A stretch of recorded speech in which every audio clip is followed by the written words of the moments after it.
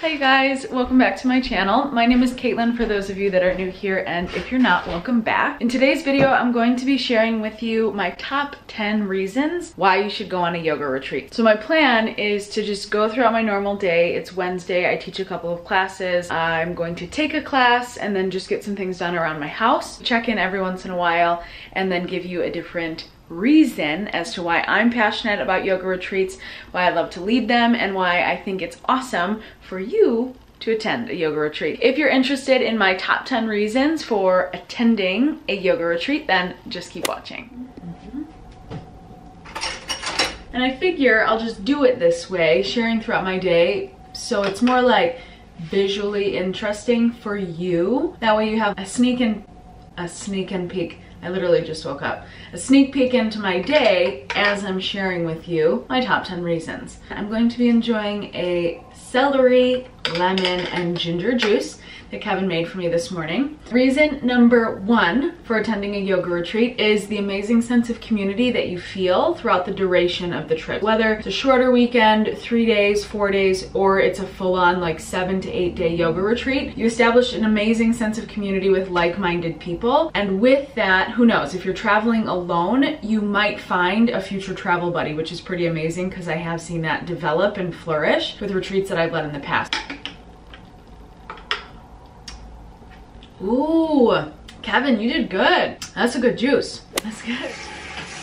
Reason number 2 for going on a yoga retreat is you get to meet new people. And whether you decide to go on the yoga retreat solo or you're traveling with a partner or a group of people, not only do people sign up from the yoga community that you're in, but then people from sometimes all over the country, sometimes out of country. And so it's really cool because you get to meet new people across the board, which I really appreciate. If you do want to travel alone, but you never have before, it's really great because you're ultimately meeting up with a group on the other end of things. So if you were interested in traveling alone, but you've been like a little bit nervous or a little bit hesitant in past opportunities, at the very least, the end game is that you are meeting up with a big group of people. So that's pretty great. If you did want to travel alone, there's plenty of alone time. And if you were traveling with a group of people, there's plenty of time for you to kind of like go off and do your things, explore, all that good stuff. Meeting new people is reason number 2 for going on a yoga retreat. Oh, that is fresh.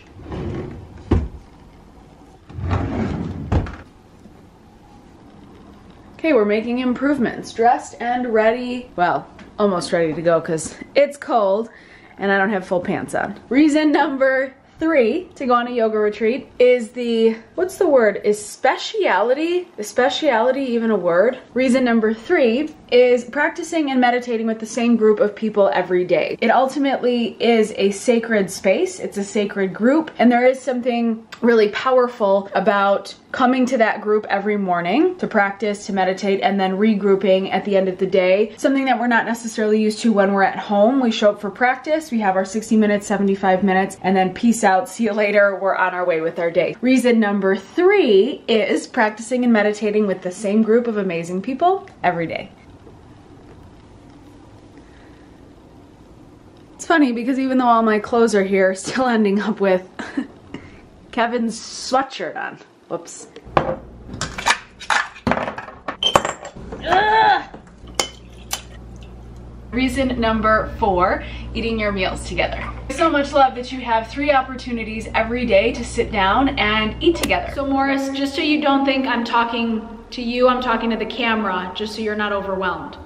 Okay, reason number 5, you get to go somewhere new and you have the wild card of traveling. Often when we go on these retreats, there's different modalities of our travels. The retreat that we're co-leading to Greece in June, we have a flight into Athens, and then to the island of Amorgos, we have a ferry. And I myself have never been on a ferry, so I'm super excited to do that. I'm headed over to Oak Park right now to actually take a class and practice. Reason number 5, you get to try out different ways of traveling. Think planes, trains, and automobiles. I mean, we're just moving right along. Reason number 6, it's a vacation where you have free time. Now, bear with me on this one. Sometimes you go on vacations and you're filling up literally every minute of every day stay in the frame.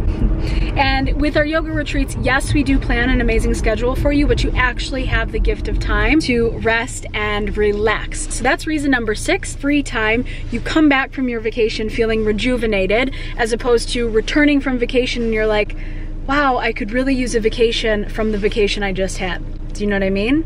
Do you know what I mean? So you can kind of figure out the angle there. Number 7, and I have a celebrity shot with me, Mason. Guest appearance. Little guest shot. We just took class together. Number 7 is getting to try something new and exciting. Yes. Whether or not you've been on retreats before, this is your first retreat, you get something new every time. Yeah, because every retreat is totally unique. Yeah. So it doesn't matter if you've been on a bunch of retreats and you've never experienced this retreat. If you're brand new, well, then you're definitely in for a new experience. You're in for a brand new wave. Brand new wave. Number 7 for going on yoga retreats. Thank you, Mason. Yeah, my pleasure. Thank you. We also just want to do like a little, how would you say, brief interruption to our top 10er. I'm just so grateful for my yoga practice. Every time I can take class, nothing in my life makes me feel as calm and as grounded and confident in my body and my own breath. It is such a gift. Side note, I felt like that was worth sharing just because I'm feeling really good after taking class.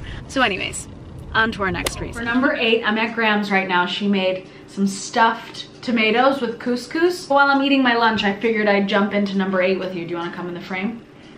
Hi. Hi, Graham. Number 8 reason to go on a yoga retreat is because you can deepen your relationship with your yoga instructor. As opposed to when you're on short-term scale, you might take their classes once a week, twice a week, every day, but outside of that kind of brief interaction, you get to spend a week or 8, 10 days, however long your retreat is, and you get to spend time with them, get to know them a little bit better. At really beautiful places too. Better, yes, at beautiful places too. Being with like-minded people, but you get to nourish your connections again with somebody that you practice with all the time. Sounds good to me. Yeah, I'm gonna eat some lunch and then we'll see you for number 9. Reason number 9 for going on a yoga retreat is mindful eating. While I'm cooking dinner, I thought that this would be appropriate to share. Let me not burn the pine nuts.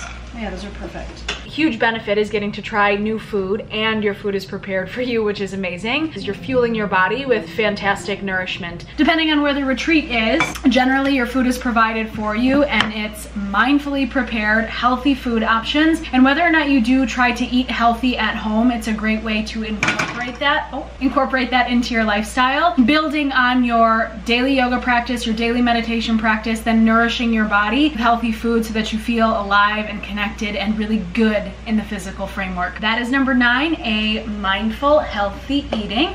As I right now am cooking a little zucchini and potato ratatouille. Stay tuned for 10 out of 10. We are just like moving and grooving through the day. Here we go to number 10. I needed a little snack, and I'll tell you what, there's a zucchini in here.